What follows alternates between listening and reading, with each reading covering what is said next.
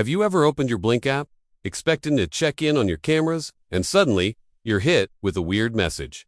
Error 406, you're not alone. And no, your Blink system isn't broken, but something is definitely blocking the app from talking to Blink's servers properly.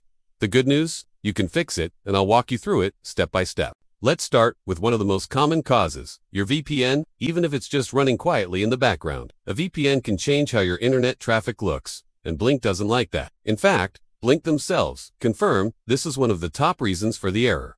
So what should you do? Just turn the VPN off. If you're on an iPhone, head to Settings, then General, then VPN and Device Management, and toggle it off. On Android, go to Settings, then Network and Internet, tap on VPN, and hit Forget or disable it. Once that's done, restart the Blink app and check again. Still seeing the error?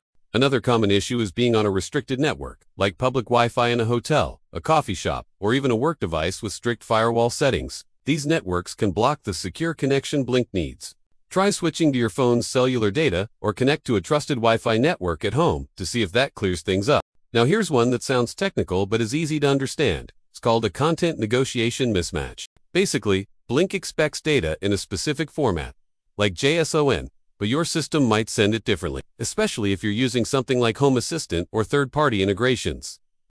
Try disconnecting those tools temporarily and run Blink on its own. If that solves it, you'll know what caused the conflict. Another possible reason is something called an SSL certificate or port issue. Blink uses secure internet ports, like port 443, and if that port is blocked by your router or network, Blink can't connect. If you know how, log into your router settings and make sure port 443 is open. Or, again, just test Blink on a different network.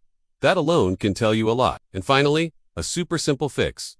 Check for updates. Go to the App Store or Google Play and make sure your Blink app is updated to the latest version. Updates often fix bugs, including random errors like this. So the next time Blink throws that mysterious 406 error at you, take a breath.